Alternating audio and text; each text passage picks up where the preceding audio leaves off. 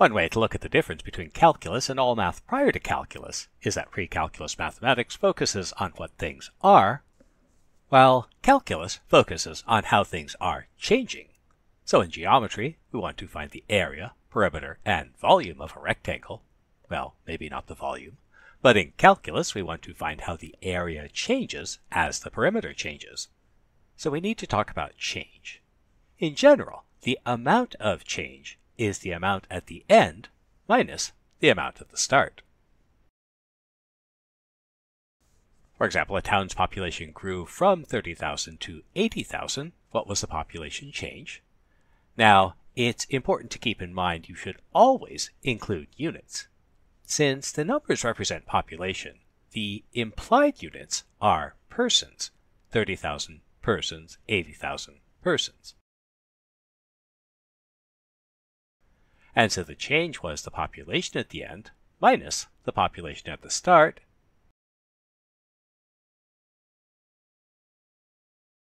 $50,000 persons. And so we say the town's population changed by 50,000 persons. We often use words that indicate a direction of change. For example, if a quantity goes from 4 to 10, the change is the amount at the end minus the amount at the start. That's 10 minus 4, or 6. And so we could say that it has changed by 6, or we could also say that it has increased by 6.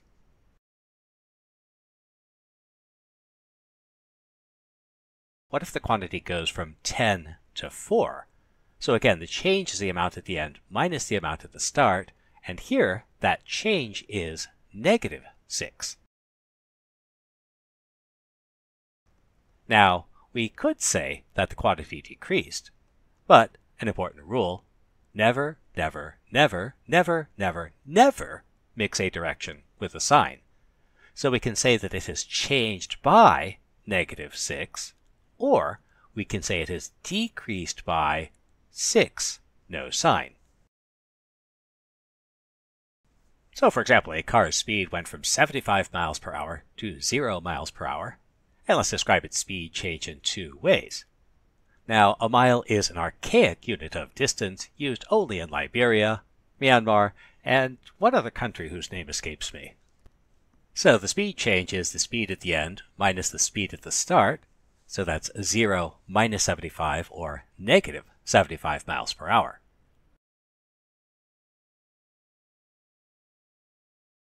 And so we could say the speed changed by negative 75 miles per hour. Or we could say that our speed decreased, and remember, never mix signs with directions. So decreased is a direction, got less, and so we should say decreased by 75 miles per hour. Now, while the amount of change is important, we need more. A car's speed can decrease by 75 miles per hour over a distance of 300 feet by applying the brakes, or within 1/100th of a second by crashing. We want the change of one quantity with respect to another quantity, and we'll look at that next.